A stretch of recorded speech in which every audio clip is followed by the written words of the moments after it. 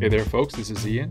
I'm an artist at Pinghua, and today I'm going to be showing you how to use assistants when drawing in Krita. Assistants are a sub-tool that you can use when you are working in Krita to make a series of guides and rulers that your other tools can adhere to when you're drawing and painting.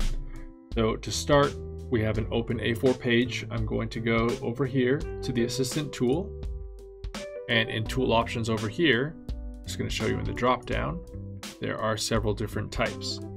I'm going to start off, let's start with the Ellipse tool. And to use any of these tools, you're going to click in the area and construct your tool first. So with the Ellipse tool, I'm going to click once, determine the width, and then draw out the other dimension. And when I'm set, I'm done. This little icon that pops up here are the controls. This first one is to drag and move your guides. The second one is to toggle on or off visibility. And the third one is to remove it completely. On the arms here, you can actually change them once you've put down your ellipse if you want to shift either direction. And now, working with all of these assistant tools is very similar. What you have to do, you're going to go back up to your brush tools or whatever tool you're using. I'm just going to use a pencil for this demo. And over in the tool options, we have an option Snap to Assistants. I'm going to make sure that is on.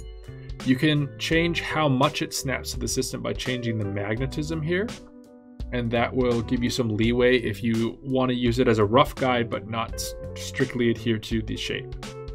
So for now, I'm going to show you how that works. Just take the tool, and as we draw, it's going to snap along the line of that tool. Now, if we go back to Assistants and we turn this off, you can see the line that I drew. So the Ellipse tool is useful for drawing circles and ellipses when you want an exact size. But say you want something different, say you want to follow this general curvature, but you don't want to make a ton of guides to follow. I'm just going to erase this. I'm going to go back into my tools and I choose concentric ellipse. Works very similar to the first one, drawing out 2 dimensions. But now, when I go back to my pencil tool, you can see as I move my cursor, it's changing the guide for that. I could even extend beyond the limits. So I can make a circle here, and once you start, it defines that ellipse. And then I can make a smaller one inside, go outside the bounds of the page, and it'll continue to stick to that ellipse using this as the center point. Then again, go back to tools, I can remove it, and there's my image.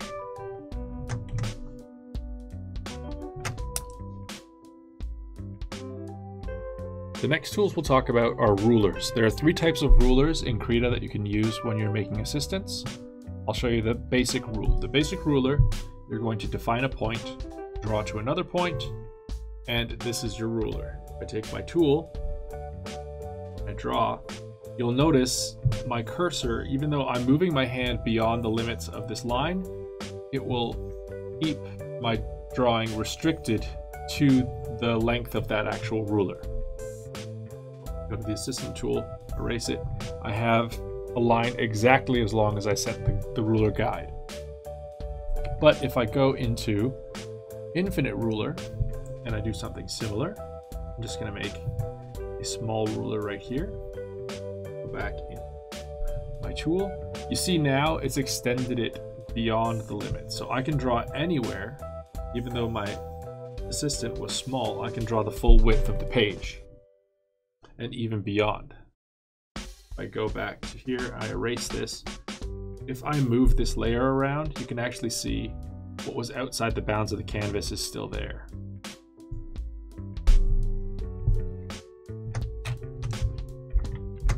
And finally, probably the most useful of the guides, we're going to go to the parallel ruler. And what that does, it works similar. We're going to define a line. Then I'm going to choose a brush tool, but I don't have to be right on that line. I can draw lines here or anywhere across the width of the canvas, and it's going to adhere to the direction, the orientation of that assistant. And you can use multiple rulers. So if I go back and I draw a second assistant parallel to this one and go back into my tool, depending the orientation of the stroke, if I move up and down, it'll adhere to the vertical ruler. If I move this way, it'll adhere to the horizontal ruler. Again, it's parallel. As long as I start on the page, whatever direction I'm moving, it's going to stick to that. If I try and draw a diagonal, it's just going to choose whatever I'm closer to, if I'm closer to a vertical or horizontal. And you can use as many assistants as you want if you want to get really complicated. Erase those.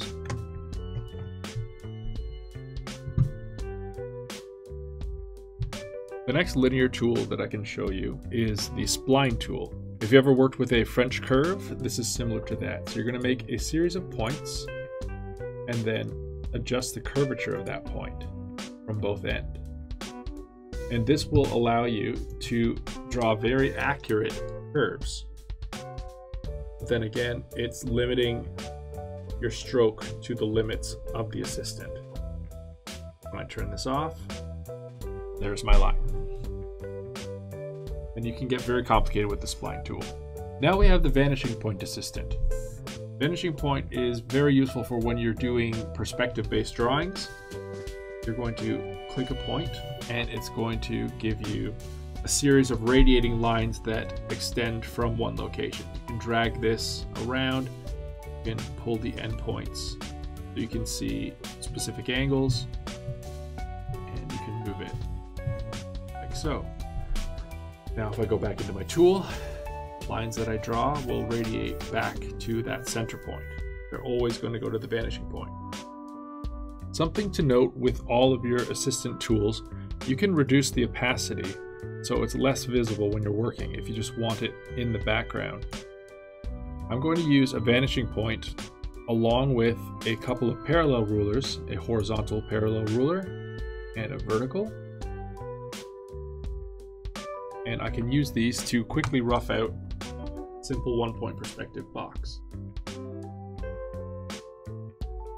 Depending on the orientation of my line, once I start making my stroke, that's going to determine which it snaps to.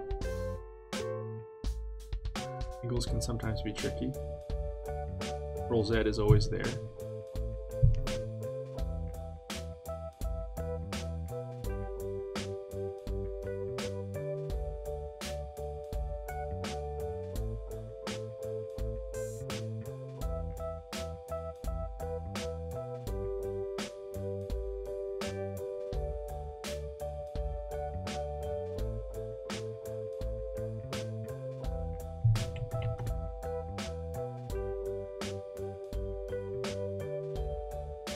And that's how it works. Now, if we click this center point and hold shift, we can drag it along the horizon and stretch it out beyond the confines of the canvas so we can get a more naturalistic vanishing point. I'm going to add a second vanishing point, roughly in line with the first one, and drag it out to the opposite side off of the canvas. And then I'm going to drop in my horizontal and vertical parallel rulers. You can use guides to try and get these more perpendicular and parallel. Now I'll go back into my brush tool, make sure Snap to Assistance is on, and I can draw objects that travel to both vanishing points.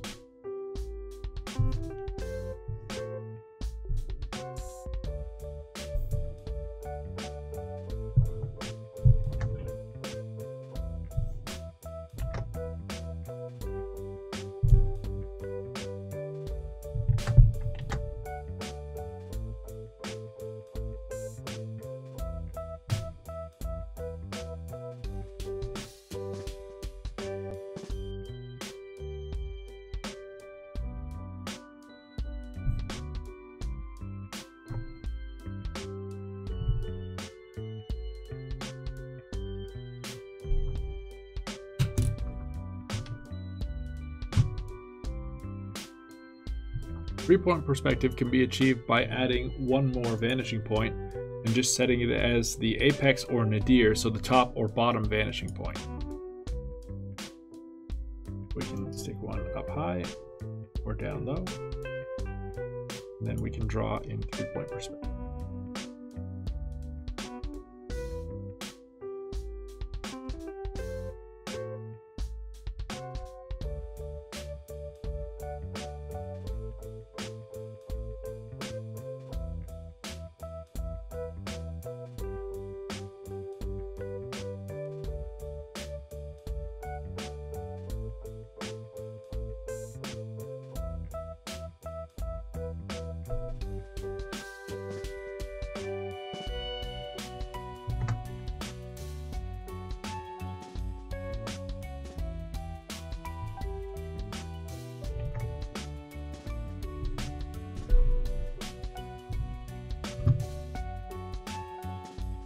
One final tool to show you in the assistants is the Fisheye Point.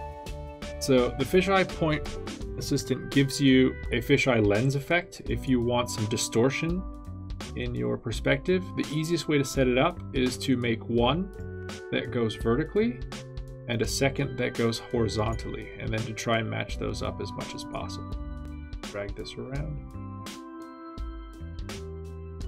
And you can grab your handles after you've created them to make some fine adjustments. Now, when I go back into my tool, you notice that there are two axes that I can draw along.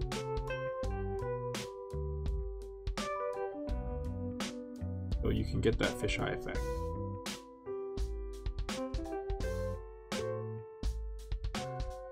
You can also use these in conjunction with your standard infinite rulers. If you want some more perspective in there, you can also use it with the vanishing point rulers. Drag center lines into point.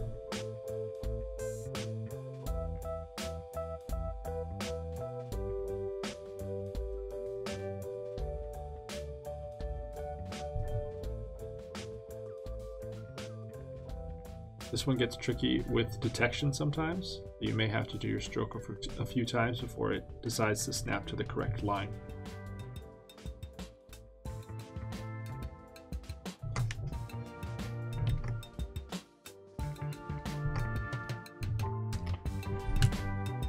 And there you have a quick overview of all of the assistant tools in Krita. So take a look at them, see how they can help your drawing. Until next time, keep drawing. Ping